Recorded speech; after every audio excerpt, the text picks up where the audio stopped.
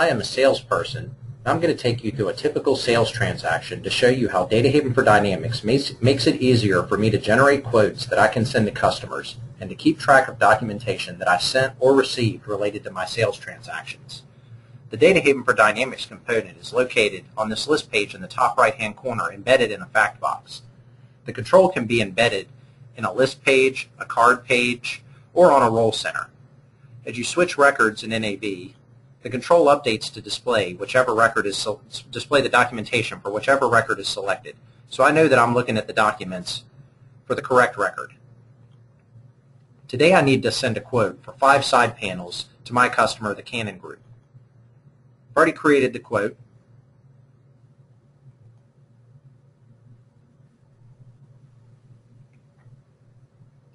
When the card page loads, you can see the Datahaven for Dynamics control in the top right-hand corner. I can use the Actions menu to capture a copy of the quote to the folder structure. So now I have a copy of the quote stored alongside the record. It's automatically named with NAV metadata so that I can find this record if I need to. So I can email this document to the customer.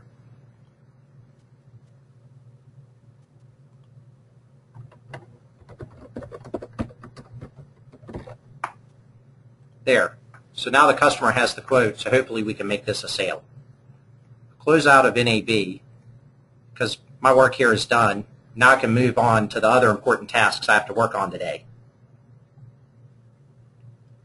But later that same day, the customer calls to say that they didn't want to order 5 side panels. They wanted to order 7 instead. So I need to update my quote. I don't use NAV for 100% of my day, so I may or may not have it open on my desktop. But I do have Outlook open all day. And Datahaven for Outlook allows me to very quickly perform a search and find the quote so that I can edit it. So I ask the customer for the quote number, and they tell me quote 1020, so I conduct a search. And since we named the quote with the document metadata, with the NAV metadata, it found the quote. Let's make sure it's the right one. And it is. This is our quote for 5 side panels. Now I can use the Open Dynamics Record feature, which launches the role-tailored client and displays the quote inside of the role-tailored client. So it took me directly there. I can edit the quote, can update my quantity to 7. Now I can go to the Actions menu. I can recapture a new copy of the quote, email this out to the customer.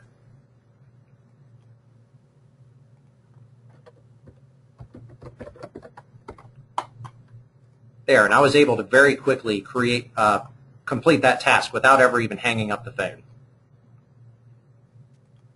Now, when I come into the office the next day, the Canon Group has emailed me and told me that they want to go ahead and purchase this and purchase the 7 side panels.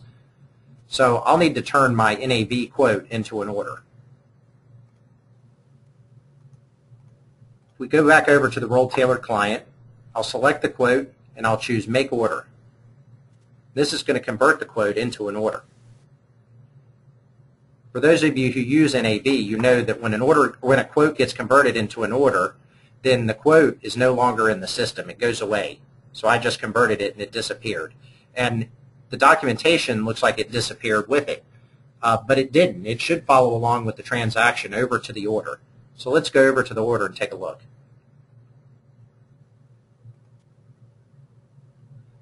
If I open up my order,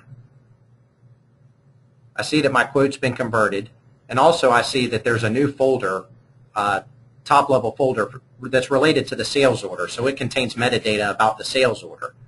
So any documents that I need to attach to the order will go in here.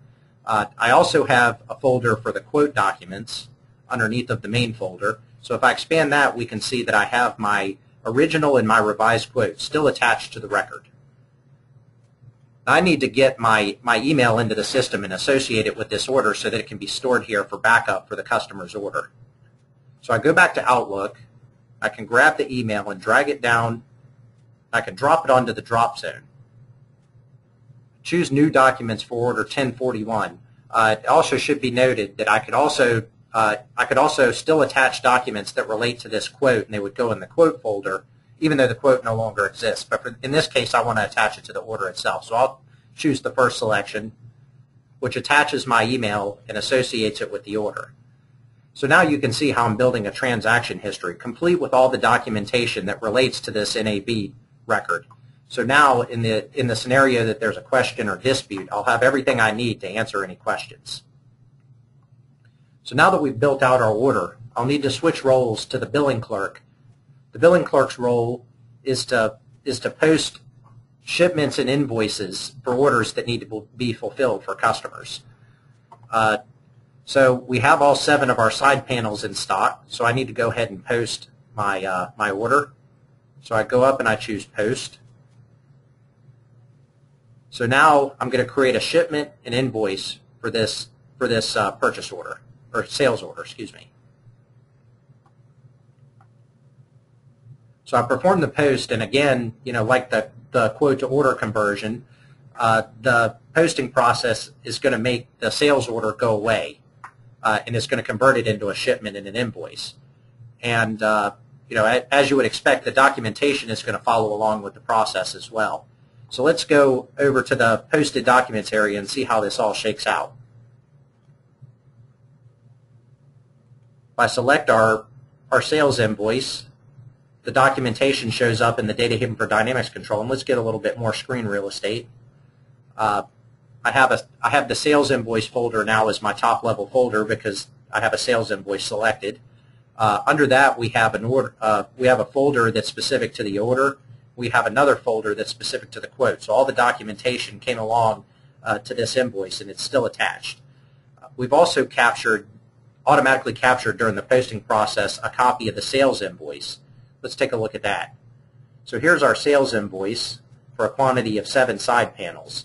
So now this document can be stored alongside, it can be archived with the posted sales invoice, or it could be emailed to the customer.